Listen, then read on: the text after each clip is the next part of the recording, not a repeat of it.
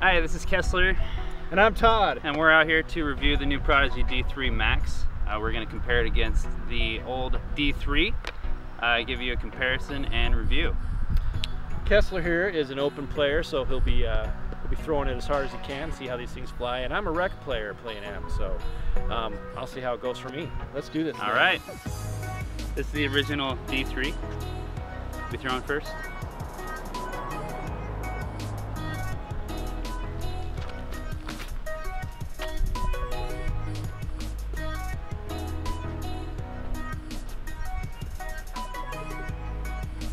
Well, that seemed to fly pretty overstable. It is brand new disc. I'd say it flies similar to one of my destroyers in my bag. All right, here's the D3 Max. Give it a shot.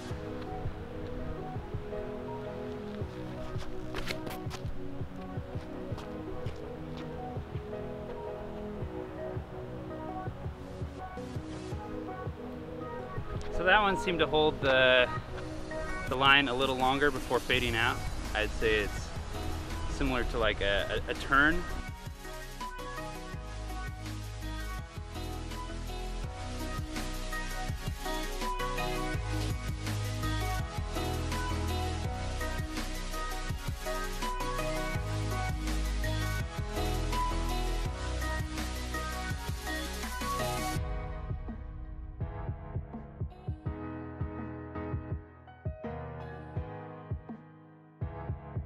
All right, D3.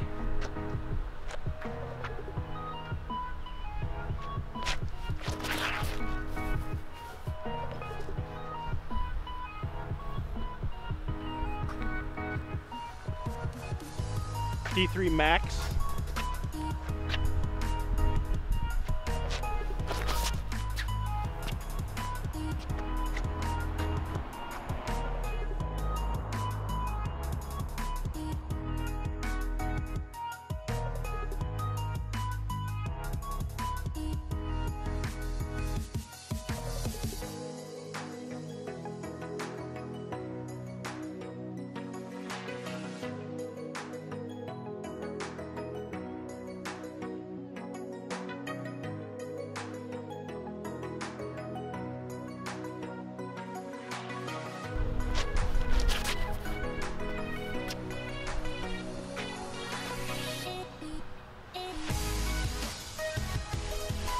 For somebody at my level, I think they fly pretty similar. They both kind of have that dependable fade at the end.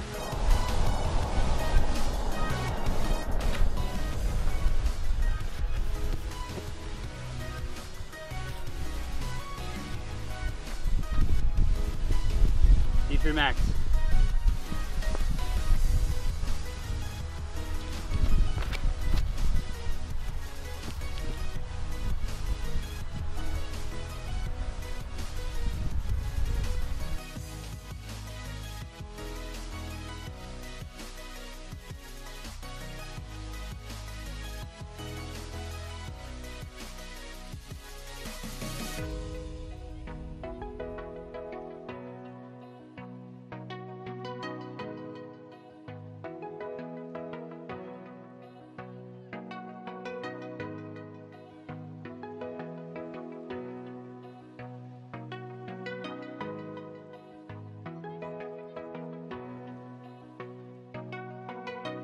So we just threw the D3 Max. It's a lower profile than the D3. It stays a little straighter, and I feel like it's a little better for someone that has a little less power, so they can get a little more distance. Yeah, throwing them for me, since I'm an amp player, play rec, I threw them about the same distance. I got a little more distance maybe with the D3, but they're pretty equal for the speed that I can throw them. How about you, Kessler? Yeah, they felt pretty similar as well. I feel like the D3 Max is a little more understable than the D3. It stayed pretty straight throughout its flight and then had a consistent finish. It always did have that finish at the end, yeah. And you'll see that on the throws that we put out there. Yeah, and the grip is a little more low profile, so it's better for someone that has maybe smaller hands, if that wants to throw a high-speed driver. It is a flatter profile. This is the D3, this is the D3 Max, this is the D3. So a little less dome on that D3 Max. Yeah, I'd say it's actually really similar to our latest run of the Pharaohs. Yes. They're a little flatter and they're about as stable. Yep.